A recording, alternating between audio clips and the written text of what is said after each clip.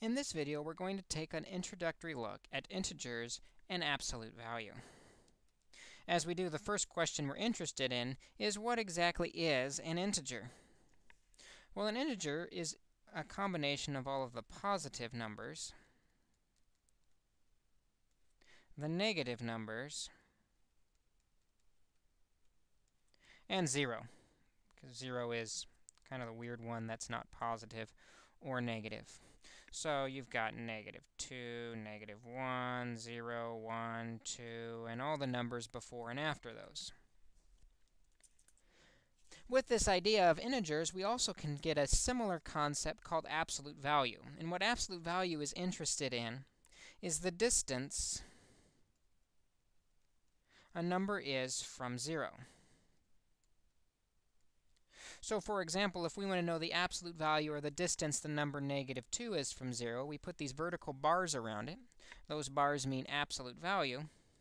And that tells us that -2 is 1, 2 spaces from 0. So we'd say the absolute value of -2 is 2. Often people think about absolute value as just make the number positive. It's the positive version of the number. One more important note that we're going to come back to over and over again is this hyphen symbol often gets confused with its meaning. It actually has 3 meanings. We've already seen it meaning subtract. And today I'm starting to use it to mean a negative.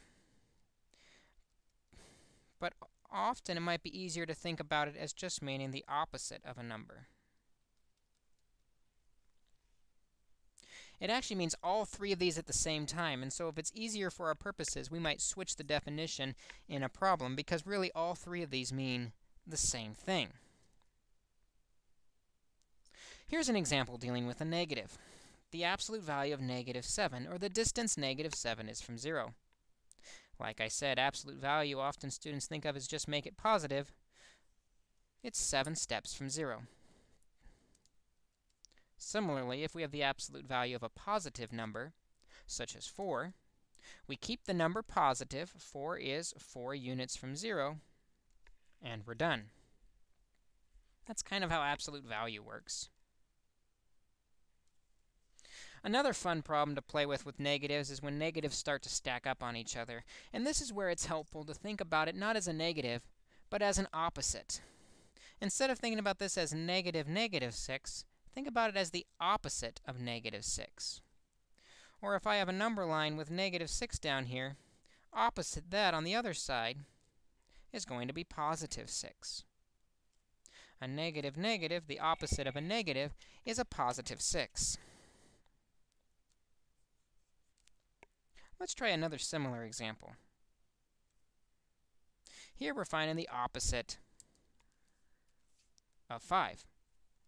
Again, if I think about a number line, 5 is on the right. The opposite, then, on the left, would be -5. So for this reason, we say that the opposite of 5 is simply -5. They really mean the same thing. Let's kind of take this idea and combine it with the absolute value problems. Here we have the opposite of the absolute value of 4. If we think about this like an order of operations problem, we could first focus on the absolute value of 4. Keeping it positive is 4, and bringing that negative down, giving us the opposite of 4, or -4 for our solution. Let's try one more as we kind of play with this idea of opposites, negatives, absolute values. What do they mean? Here we have the opposite of the absolute value of -9. Again, thinking about it like order of operations, let's do that absolute value of -9 first. The absolute value of -9, the distance from 0, making it positive, is 9. And then we have this negative to bring down from the outside, giving us the opposite of 9, or -9, for our final solution. The big thing we want to remember as we introduce these negatives and integers, opposite, negative, subtraction is all the same.